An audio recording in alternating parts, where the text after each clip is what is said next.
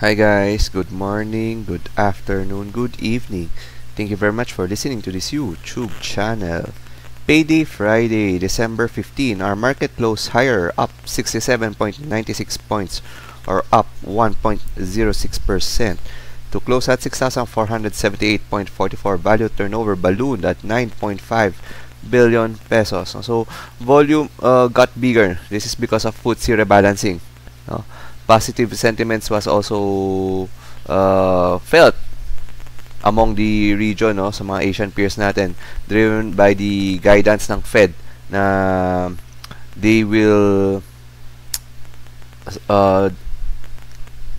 guidance nila na dovish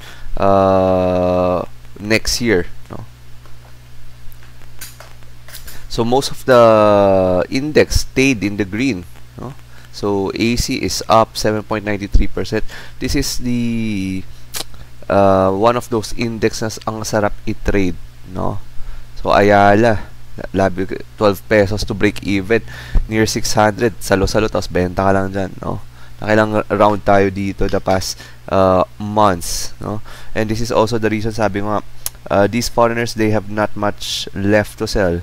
Yung ownership ng foreign ownership level ng nila here in the Philippines is around less than 19%, 17%, which is I think all-time low, no, for the past 10-15 years, no? So it peaked, no, I think 2014-2015, wherein they own 32%, no? Kaya this is also the reason, sabi ko nga, wala na, no?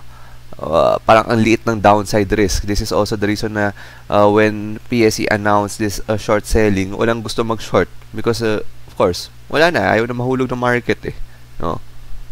Anyway, Ace and HK and Barito Wind signed a share purchase agreement with UPC Renewables Asia Pacific Holdings for the acquisition of late-stage wind development assets in Indonesia, no?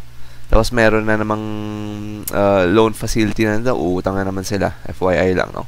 MSCI is also opening its Metro supermarket in Leyte.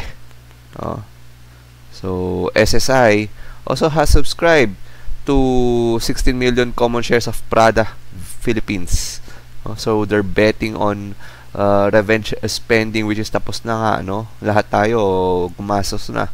Lahat nakabili na ng maraming tumbler, hydro flask, aqua flask, no, for Christmas. Ito, no, they're bullish on the luxury segment talaga, no? ABS-CBN, no, had a bold announcement that 2024 will be a turnaround year for them, no? So several news anchor, si Jackie Manabat also left the network. Of course, we all know naman, they shifted the business, no, from a network to a content creator, no? So hindi na nila focus ang news right now. Naglipatan na mga news anchor nila the past few years since losing its franchise, no? So of course their FS is bleeding right now, no? But of course, let's see if they can turn this around next year, no? Lalo na naging pep rally yung Christmas party nila ABS-CBN, no, led by Carlo Katikbak, no? Del Monte also incurred a net loss of around $8.5 million in second quarter due to lower operating results and increased interest expense from higher bank loans, no? Di matuloy-tuloy yung IPO nito. Once matuloy yung IPO nito, pambabayad rin lang ng utang nila, and of course given this kind of environment, walang gustong mag-IPO, no? Anyway, CDC or City Land Development Corp announced the turnover its latest project in Mandaluyong City. FYI lang. Anyway, our passcode for today is Santa Claus, no? It looks like now we're having a Santa Claus rally right now, kahit konti, no? It's better than wala, diba? And of course, these brokerage are also releasing some of their target for 2024, 7,600. Grabe. Remember yung 2023 start of the year, this brokerage, they have bold announcement na 8,600. Right now they're very conservative na, no? Diba? By the way, PLDT has enabled stock trading on its platform, no? Si Dragonfly yung partner nila here, no? Sa Paymaya, no?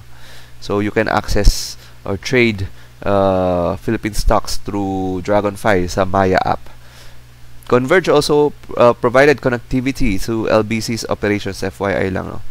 Of course, Greenergy is also planning to borrow as much as 5 billion from banks as they focus on its core investments and projects in renewable. No?